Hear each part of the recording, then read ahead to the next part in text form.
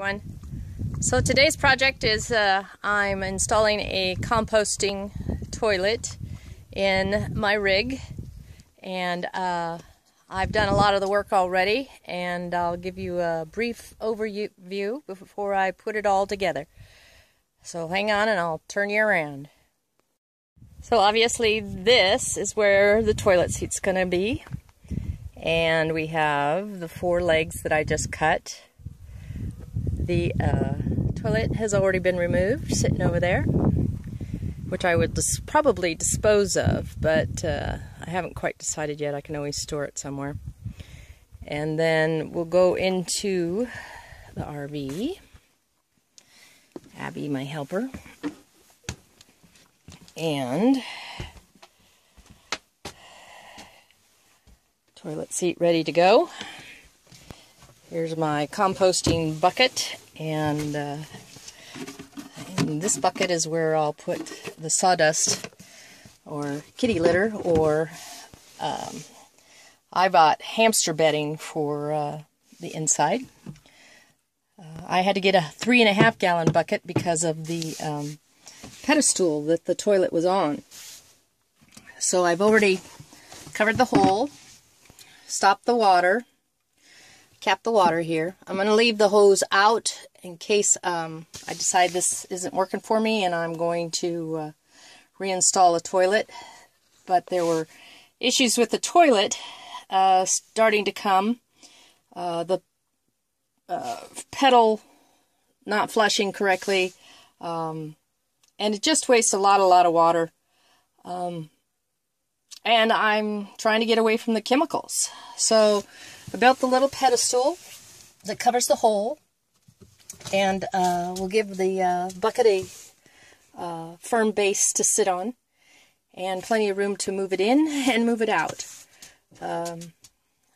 So I'm going to put it all together, and I'll show you what happens next. So here's the finished result of my composting toilet. The bucket is underneath, pedestal is built and installed, the toilet seat is installed. I have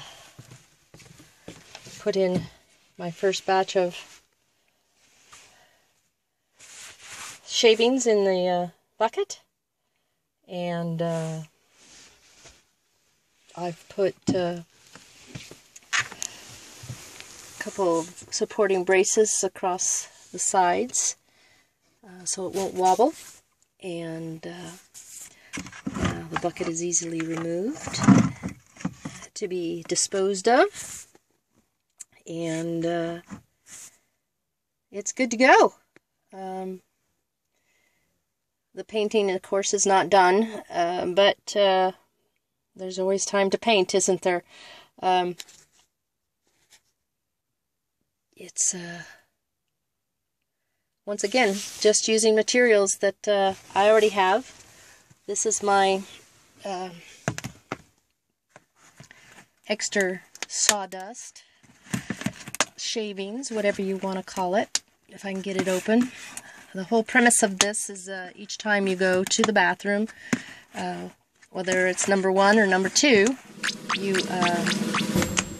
toss some shavings in there, and it helps decompose the waste as well as the moisture. I guess I shouldn't put that lid on tight if I want to get to it, huh? There we go. Anyways, my little bucket of shavings to keep close by, and we'll see how it goes down the line. Like I said, I left the water line available in case I wanted to reconnect a toilet if this isn't going to work for me. So thanks for watching. Love you.